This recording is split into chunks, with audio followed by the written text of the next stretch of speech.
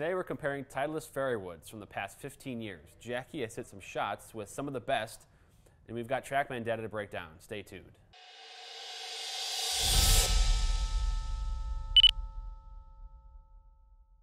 Hey golfers, I'm Drew Mahowald of Second Swing Golf. Today I'm joined by Jackie Johnson, Master Club Fitter here at Second Swing Minnetonka, and it's a Titleist Fairway wood comparison day. We've Jackie has hit some shots with, was it 5 of the kind of the best models of fairway wood from the past probably 15 years, going back to the 909 series. So the shots are already up. We've got the Trackman data. Jackie, kind of first give me overall thoughts on your test here. Anything major to take away? Maybe feel, maybe look as we kind of before going into the data here. Yeah, definitely some differences in each model. You know, we don't have like the 910, 912, you know, like the ones that were in between these, but we wanted to get a glimpse of the technology changes from each model. But the one thing I did notice is just the weight. Didn't really, you know, these are all stock shafts that they came out with each model. So there is some differences when it comes to the weight of the actual shafts. Yeah. I think it was the 913 was like super lightweight, and I ended up swinging it the fastest, so no surprise there. But that was the first thing I noticed as soon as I grabbed it. Like going from the 909, huge, like 20 grams of weight difference. So interesting how that's changed over time, where the stock kind of weight, and because that's, you know, part of this, obviously we try to match up the shafts as close as possible, but when you have bonded hozels, things like that, you can't really match it up. You kind of have to go with, you know, the stock regular of the time. But if it's, you know, there is some differences there. And then one thing I know, at least I've noticed with drivers at Titleist over the years, is that they've reduced that spin really well. Yeah. I think that was what kind of maybe, you know, I don't want to say kept Titleist behind competitors. I think they were really forgiving drivers, but sometimes that spin would jump way up. And I think at least with drivers, they've lowered that. So I'm going to be curious to see spin numbers with fairway woods here as well. But yeah, I think also to note, as you jump into the 913, that's where the adjustability hosel begins with what we're testing here today. So obviously that's a factor as well. But I would say once I got to the TS2, TSI2, huge difference in feel. Felt a lot softer, a lot more forgiving. So interested to see kind of what the numbers say here in terms of the results, but I can almost guarantee that it's going to be a little bit better with those upgrades in technology that Titleist came out with. Oh, sure. So let's kind of break this down here, Jackie. Walk me through it here. You've got the averages from your shots up on screen. Walk me through them all, and what are the major takeaways that golfers will see here? Yeah, so first of all, club head speed with each. Very interesting that, you know, 917, 913, 909, I'm actually swinging the fastest with those. I mean, it's almost, you know, the older the club, the faster you swing. Yeah. So and a lot of that could have been the shaft and, you know, what that stock weight was. For sure. And that, you know, it's good to note that in terms of what they were trying to do maybe at that time frame to try to gain more speed and the technology they were trying to get out of it. But as you see here, you know, you go to ball speed, right?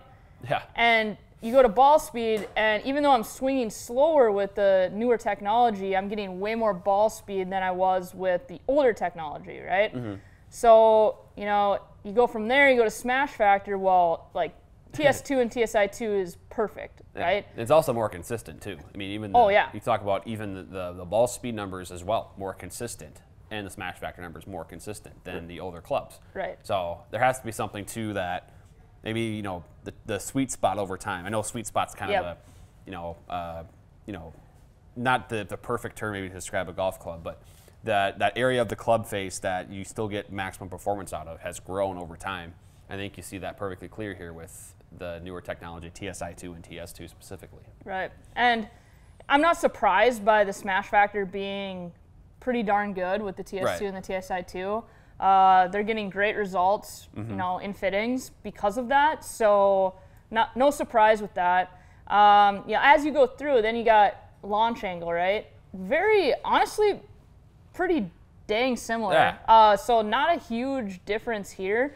So that's very interesting to note in terms of, you know, the older technology from the 909 all the way up to the TSI2 is that the launch angle is pretty similar there, even with the different weights in the shaft. So But then you got spin rate, and this is where I think it gets interesting, and as we'll see some more results down the line here, but you got 909 is the highest spinning, and then the TSI2 is the lowest spinning. Okay.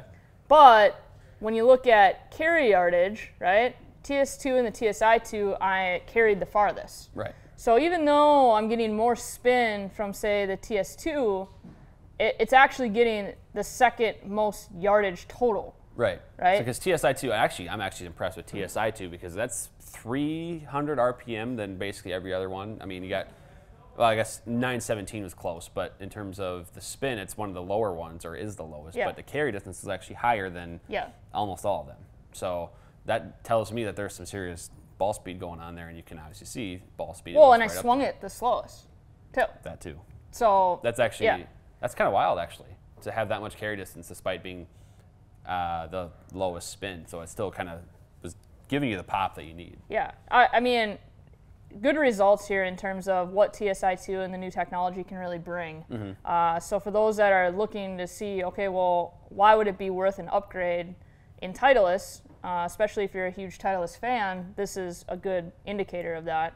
But yeah, I mean, you go further in, obviously with the total yardage, and the TS2 and the TSI2 is just hitting it out of the ballpark. You know, 909, we're at 206, so I'm gaining 10 plus yards from just a newer club. Mm-hmm. And you know, you look at that, 10 total yards of, you know, that I'm getting out, and then carry yardage as well. Yeah. So and one thing I want to point out too is the consistency of this, because you look at the consistency numbers by the 917 F2. You have, I mean, look at that deviation in terms of the carry, in terms of the spin, and in terms of the total distance. They're all higher, or much higher actually, than those newer clubs, right? Look at the spin consistency of the TS2. Yeah, it might have been a higher spinning club, but look how consistent it was. So you know what to expect out of these newer clubs versus some of these older ones. That's where that consistency goes away, and you don't really know sometimes what to expect. You can't trust it as much. Yeah. And that's why, and it's especially true, again, for those golfers that, you know, are needing a fairway wood, and it's one of those tougher clubs in the bag for a lot of amateurs, is getting the ball up into the air, off the turf, and, you know, finding that sweet spot on the fairway wood. And more and more now, you're seeing help on especially low strike hits on the club face and new fairway woods. You see that here too. It's just so much easier to hit with these newer ones, where the older ones, you really had to make sure you kind of hit that center. Right. Yeah, and, you know, when you're talking going more in depth here, honestly, down the line, not a whole, I mean, there are some differences. You're talking about twisting of the face and some of these shafts that are in these older clubs. Yeah. You know, face angle on a lot of these are pretty similar, but interesting that TS2 is -3 versus, so basically I was closing the face and it was going a little bit more left, and we'll show the dispersion pattern here in a second, but, you know, face to path is also very interesting. In 917, 2.1, basically, you know, there's a huge difference in how the club is twisting in my hand with the shaft and the weight, and also the head design, right? Yeah. So as you look into the dispersion pattern here, and this TSI2, I'm hitting pretty dead straight. Yeah. But that 909, I mean, I hit it straight. You hit it straight. It just, I lost some distance, and that's just technology, right? Mm-hmm. Talking about the shaft still having some kick, the head having kick. Mm-hmm. It's pretty consistent compared to the other ones that I hit, but just losing that distance. Right. So, I mean, and to Titleist credit, the dispersions here aren't huge, and also to your credit as a good swinger of the golf club, but.